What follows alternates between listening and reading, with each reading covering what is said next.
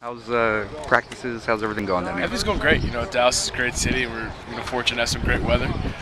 Really nice practice facility. So we're just excited to get ready for the opportunity to go play Houston and getting ready to go. Have they given you enough country down here? I mean, last night was along those lines, right? Yeah, it definitely was. Last night was fun. Gillies had a really nice dinner for us, so that was exciting. The restaurants have been great around here, and Dallas has just been a lot of fun. You guys have it seems, at least from talking to everybody, have managed to sort of stay with these guys, with the coaches, and stay in tune, which, certainly nobody would blame you to not be in tune. Can you sort of speak to that and how you guys have managed to keep a focus on football? I think, it starts with our captains. They've done a great job of just kind of getting us in the right direction.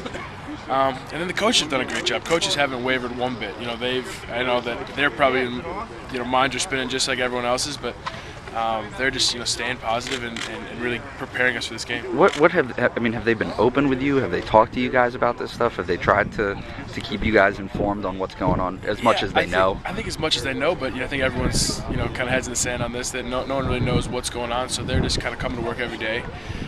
Just like we are, just trying to prepare for Houston. Has it been a distraction at all? It really hasn't. We're down in Dallas enjoying ourselves. It really hasn't been too much of a distraction at all. All right, thanks.